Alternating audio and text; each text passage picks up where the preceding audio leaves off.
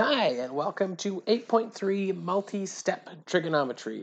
To start with, I have just a little bit of a warm-up. So a couple of questions just to review the skills that we're going to need to use quite well in order to do the next step here. So if you're stuck with these three warm-up questions, go back to 8.1 and 8.2 or give me a shout and we can go over them so that you feel much more comfortable with them before you go on to these multi-step ones. You can ignore the numbers. I cut and paste these out of a worksheet just so they look exactly like the ones that you guys are going to be doing in practice. So warm up. This question is question number 1. There's no question here, sorry, that was on the worksheet, but we can talk about it. This one's going to be find the length of this missing side x. So we are given a side and an angle. I always recommend, if you don't need to write it down, that's fine, but that we in fact label all the sides of the triangle. So x is my hypotenuse in this case. 19 is all the way across, it's the opposite. And the one right beside, adjacent, by the way, means beside. That is our adjacent.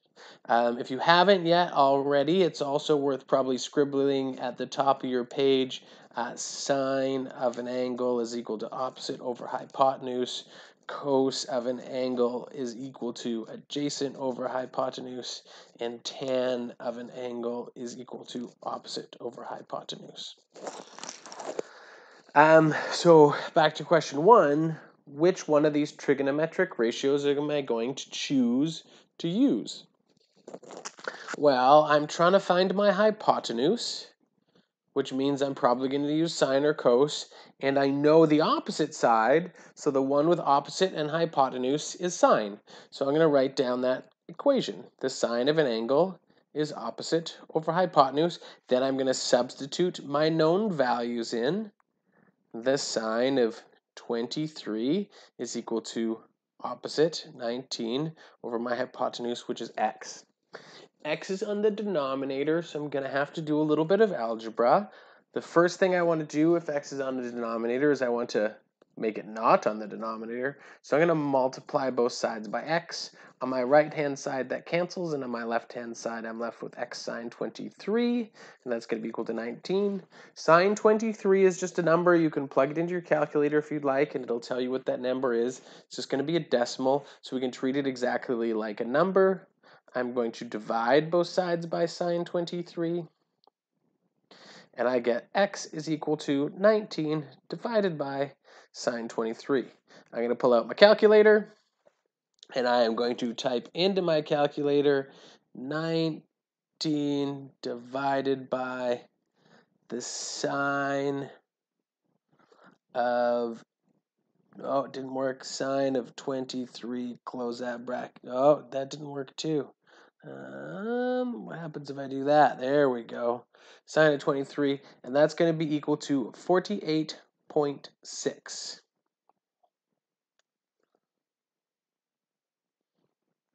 48.6. There are no units, so that's our final answer. If there are units, we should include the units. So if 19 was given to us in something like centimeters, then our final answer would also be in centimeters. Whatever units are given are the units that you'd use. Question number 4, we've got this little question mark right by that angle there. So we're wondering what is the measure of that angle. And you'll notice how in this question I'm given all 3 sides, which will come up in just a second. But you should notice that as soon as you're looking at this question. The first thing we're going to have to do, just like we do every other time, is we're going to label the sides. This is my hypotenuse. 24 is on the opposite side, and adjacent means right beside. This 7 is adjacent. So when I go to choose now which primary trigonometric ratio I'm going to use, sine, cos, or tan, to find my angle, I'll notice that I've given all 3 sides. Sometimes this will cause people to panic and be like, I don't know what to do next. I've never had this happen. And in reality, it doesn't matter. You can choose any one of them you want. I could choose, for example, the tan of my unknown angle. I don't like that it's a question mark, but I'll deal with it. Tan is opposite over adjacent. I should write down my whole equation before I do anything to it, just to be consistent. So tan of question mark opposite is 24, and my adjacent is 7. I could also choose to use, if I wanted to, the sine, opposite over hypotenuse, and the sine of that angle would equal opposite 24 over hypotenuse 25. Or I could use the cos of the angle is equal to adjacent over hypotenuse. So the cos of that question mark is going to be equal to my adjacent, which is 7, over my hypotenuse, which is 25. And look what happens when I plug these into my calculator. Can I move my calculator so we can see all three? I know that first one's tan, so I'm gonna leave it where it is. I'm gonna clear my calculator, and I'm gonna type in, to keep in mind, to get rid of a tan, I'm gonna take the inverse tan of both sides. So I'm gonna do shift inverse tan of 24 divided by 7. Close my bracket, and I get that my calculator tells me that the missing angle is 73.7 degrees. 0.7 degrees. If I had chosen to use sine, I'm going to clear this, I'm going to start again, then I would have gone shift sine of 24 divided by 25, close my bracket, and that's going to be equal to, oh no, we've got a mistake.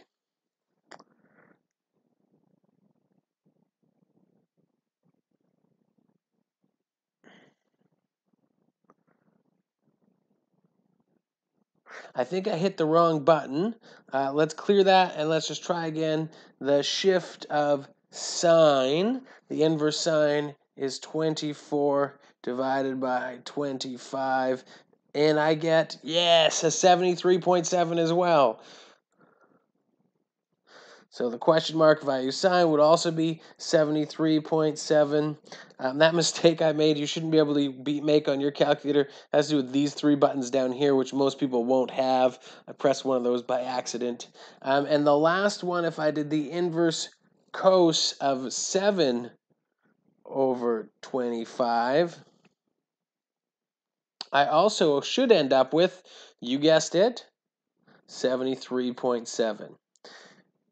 You don't have to do all three of these. You only need to do one of them. I just wanted to show you that if you know all three sides, any approach is fine. You will always get to the same answer. Let's look at question 8. Question 8, we are looking for, again, the question mark, the missing angle. If I label things, I know that this is my hypotenuse, this is my opposite side, and the 16 is right beside, and right beside is adjacent. Those two words are synonyms. If you want to say right beside in a fancy way, you just say adjacent. I have the hypotenuse and the adjacent. I only know those two sides, so I need to choose the trigonometric ratio that has adjacent and hypotenuse. In this case, it's going to be cos. So the cos of an unknown angle is equal to adjacent over hypotenuse, or even if it's a known angle, it still is. So my cos of the unknown angle is going to be equal to 16 over 17. If I want to find out what this is, I'm going to take the inverse cos of both sides. On the left-hand side, it cancels, and I'm left with my unknown angle is equal to the inverse cos of 16 divided by 17, and I get that it is 19.7 degrees. So again, quick little refresher. The first one we did, which I've got as question 1, was how to find a side. The second one we did, question 4, is how to find an angle, and you can find it given any number of ways if you're given all three sides. And question number 8 is how to find an unknown angle if you're only given a couple of sides. If you're only given a couple of sides, you're going to have to be choosy about which primary trigonometric ratio you choose. If you're given all three sides, you could do any of them. But technically, this one, question number 4, should be easier because you've got any options, but I find that some people get confused by the options. So let's look at some multi-step trigonometry problems. So again, there's no real question here, but they're pretty consistent. Find the length of the missing side. Maybe I should write this down so that people who are reading them without watching the movies can figure it out. Find the length of the missing side.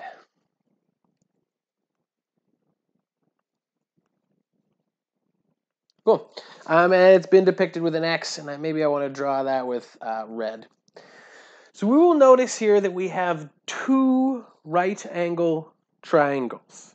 So I've got one which I'm going to show in green, which is this one here. This is a right angle triangle. And one I will do, and let's do purple, this right angle triangle. And you'll notice how they share a side, which is this blue dotted line here. So I have a green triangle and a pink or purple triangle, and they share a side, which is the blue dotted line. This is going to become quite important. I might get rid of these lines just so it's a bit clearer and we can talk about it a bit. So I will notice that if I want to find this length x, I could look at this triangle on the right-hand side. Maybe I'll go back to my original, I can't remember. We'll call this one green and we'll call this one purple. So on the green triangle, if I tried to solve this right away, I would say, okay, so I am looking for the hypotenuse, and I know this angle, so this is the opposite side and this is the adjacent side, but I don't know what any of those are. I'm just going to go back and do those in green. This is my hypotenuse, this is my opposite, this is my adjacent, and I missed green. Apparently I got gray. So I don't know enough things. If I tried to plug, I couldn't choose a formula because I don't know what they are. But I noticed that this adjacent side of my triangle is shared with that purple triangle. So the question is, can I use this purple triangle to find what I've labeled as that gray A? And the answer is yes. So if I look at from this purple angle of 65 degrees, and I go about labeling things, this side is beside it and not a hypotenuse, so this is adjacent, and this is opposite of that 65 degrees. This long side over there is the hypotenuse, but we don't care about the hypotenuse because we don't know what it is and the question doesn't ask about it. But if I choose my adjacent and opposite, I believe adjacent and opposite is tan. My tan of an unknown angle is opposite over adjacent. So my tan of 65 degrees is going to be opposite over adjacent, which is 31.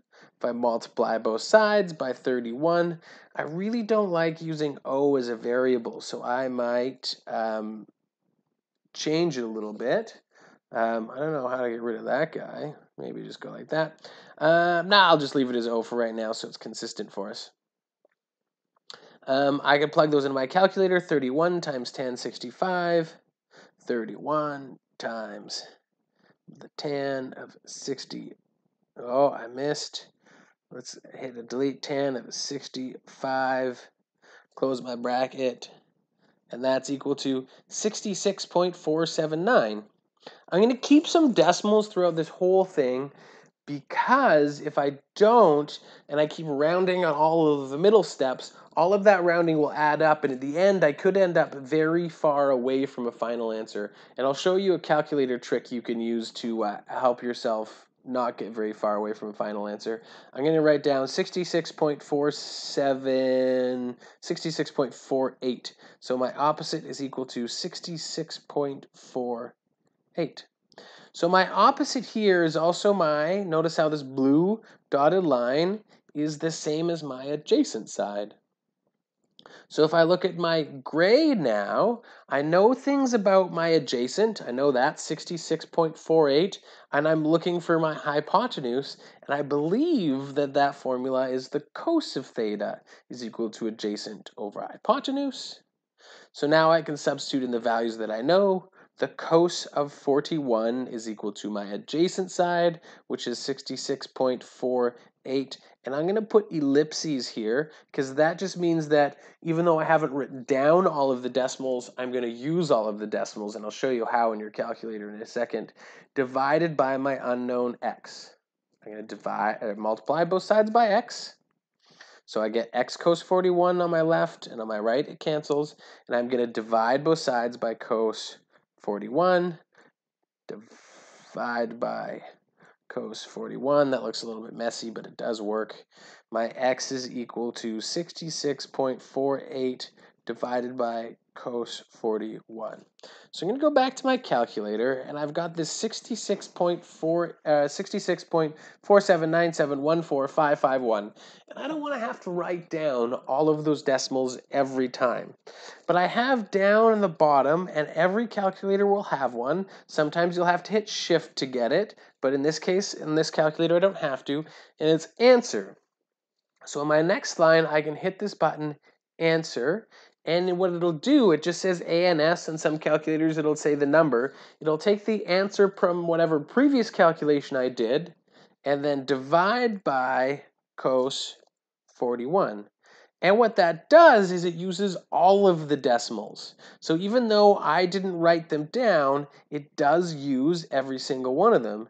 88.08, 88.08, and I like just a 1 decimal point, so an 88.1. Again, there are no units, so that's the final answer. Let's take a look at the second one. Again, we are looking for x. I'm going to call the triangle on the right a purple triangle this time. I'm kind of liking using gray, so I'm going to try gray. I'm going to give this blue dotted line a variable because I don't like using O or A. H is okay. Well, I really just don't like using O. And what I'm going to do is give it the variable, if that's x, let's call this one y. It's not a very good y. Maybe I'll zoom in and try again. That's a bit of a nicer y. Y. So now I have these two variables, x and y. Again, if I look at the pink triangle on the right, I don't know enough information about it yet to find out what the length of that side is. So I'm going to look at my gray triangle first. My gray triangle, I know an angle and a side. If you ever know two pieces of information about a right angle triangle, you can find out everything else. That's all you need. Two pieces of information. So this gray triangle, I know an angle and a side. I can find out everything else, as long as it's a right angle triangle. So on the gray, I can label my sides again. Y in this case is the adjacent. It's right beside this 34-degree angle, and 6 is the hypotenuse. Adjacent over hypotenuse is going to be a cos. Cos of an angle is equal to adjacent over hypotenuse. So in this case, the cos of 34 is equal to adjacent, which is y, over hypotenuse, which is 6. Multiply both sides by 6. And I get that y is equal to 6 cos 34. Go ahead and plug that into my calculator. 6 times cos 34. And I get 4.97. Y is equal to 4.97. And I'm going to use this same trick again. So I'm going to put the ellipses indicating that I'm going to use all of those decimals. Now that I know y, I can look at my purple triangle.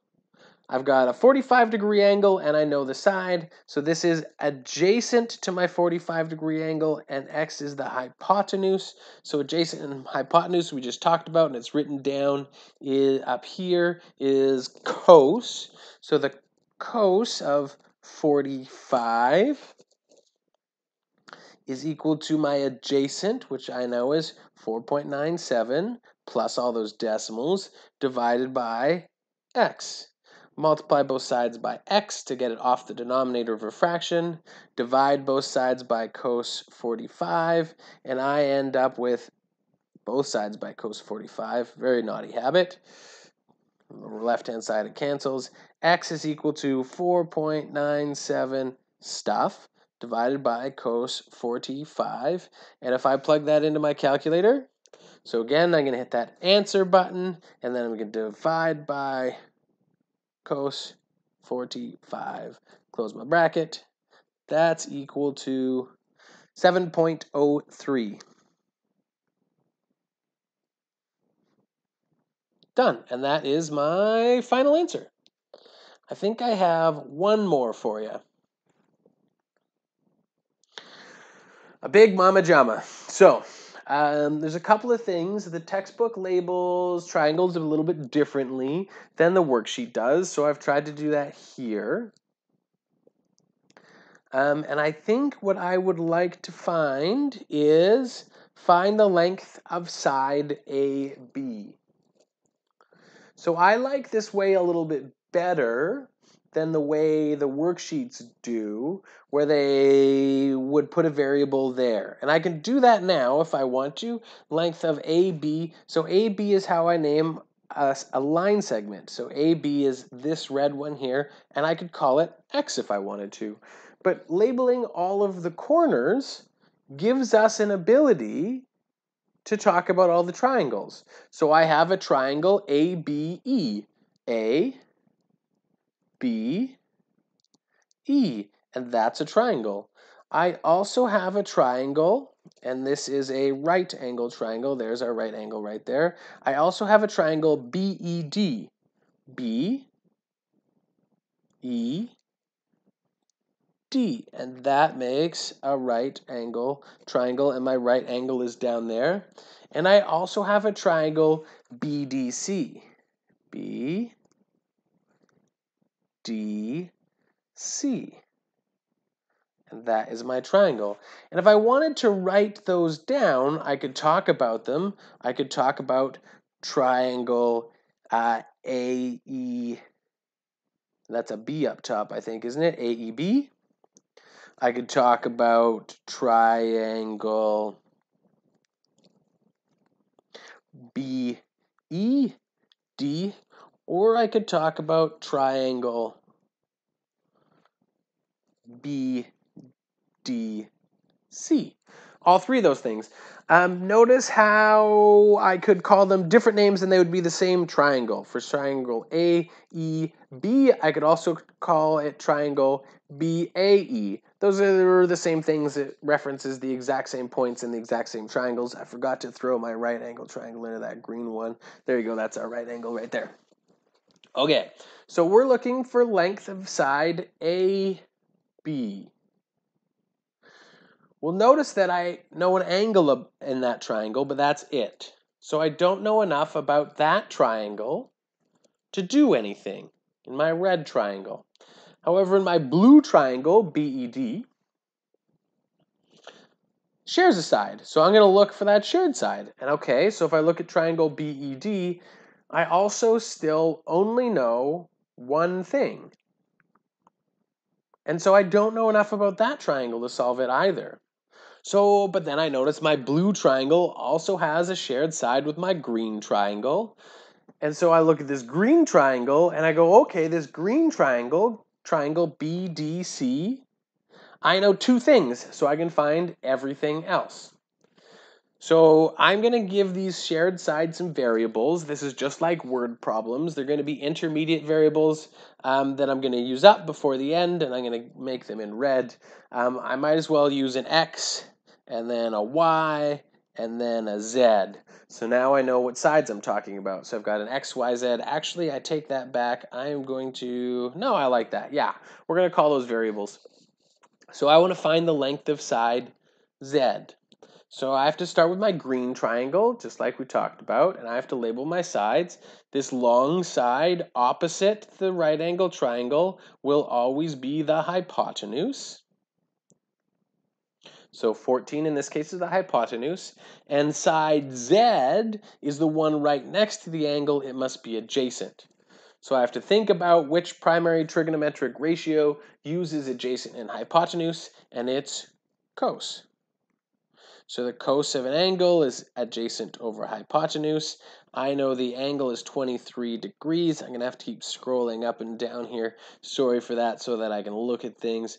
My adjacent, I don't know, but that is side Z divided by my hypotenuse, which is 14. If I multiply both sides by 14 on my right-hand side, it cancels, and I'm left with Z is equal to 14 cos 23. So Z is equal to, get my handy dandy calculator out again, 14 times cos 23, close my bracket, that's equal to 12.887. And again, I'm going to carry all those decimals. Once I know Z, I can look at my blue triangle. I know Z and I know 12. So there's two ways you could do this. You could say, well, I need to find side Y, and I don't know how to do that without an angle, because that's what we've been doing. Or we could go back to Pythagorean theorem, which I think is the fastest way to do this. Z is the hypotenuse, so that's going to be C. And then it doesn't matter what other side I call A and what side I call B, because we're going to use A squared plus B squared is equal to C squared. I'm going to substitute my values in. My 12 squared plus Y squared is equal to 12.88 squared. So I'm going to leave things as they are, because this 12.88 squared, if I plug it into my calculator now, is going to get quite nasty. And I'm just going to do a little bit of manipulation before I put it into my calculator. What I want to do is I want to isolate my unknown. My unknown is Y. In order to isolate my unknown Y, I'm going to have to do something to both sides. And in this case, I'm going to subtract my 12 squared from both sides. And I have a Y squared is equal to 12.88 squared minus 12 squared. And then I would take the square root of both sides to get rid of the squared. So I get Y is equal to the square root of 12.88 squared minus 12 squared. And I can do this all in one step in my calculator. So I'm going to clear everything so that we start fresh. I'm going to start with my square root, and that opens up my bracket, which is good. And I want the, oh no, hold on. Let's see if I messed things up when I cleared it. My answer is 12.88, which is what we want. Okay, so I want the square root of my answer squared minus 12 squared, and then I want to close that bracket after all of that. And that's going to be equal to 4.69. So Y is equal to 4.69 stuff. And then I'm going to go back, and now I can look at my red triangle finally. So this is a three-step process. I know Y, and I know an angle. So in the red triangle, I have to go through, and I got to label it again. Y is my hypotenuse in this case, and X is adjacent in this case. I'm labeling them a little bit faster every time, just because you guys should be getting a bit more comfortable with it every time. Again, you don't have to write it down on your diagrams if you don't want to. If you're super comfortable with it and getting super fast, as most people will with practice, then that's awesome. Adjacent and hypotenuse is a cos again. So my cos of an angle is equal to adjacent over hypotenuse. I know that my angle is 52 degrees, so my cos of 52 is equal to my adjacent side, which is an x divided by my hypotenuse, which is 4.69. Multiply both sides by 4.69 stuff. Multiply this side by 4 4.69. Sorry, I've got an extra decimal in there. And then it erases the whole thing. So x is equal to 4.69 stuff times cos 52. X is equal to 4.69, so this is answer, times cos 52 is equal to 2.89. And that is my final answer.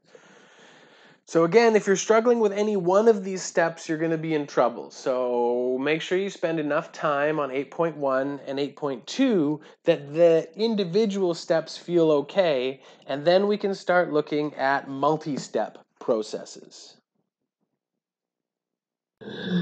Thank you for watching, and I just wanted to remind you guys a couple of keys for success. Number one, you got to do the practice questions. If the things I'm saying make sense, that's phenomenal, but you still have to practice and make some mistakes on your own. And that goes along with number two. If you get stuck, ask me questions, get in touch, write me an email, make an appointment, or leave a comment on the YouTube video. And step number three to success is look after yourself. Eat good food, get some exercise every day, and socialize as much as you can right now. I hope you guys are all doing well, and I will talk to you soon.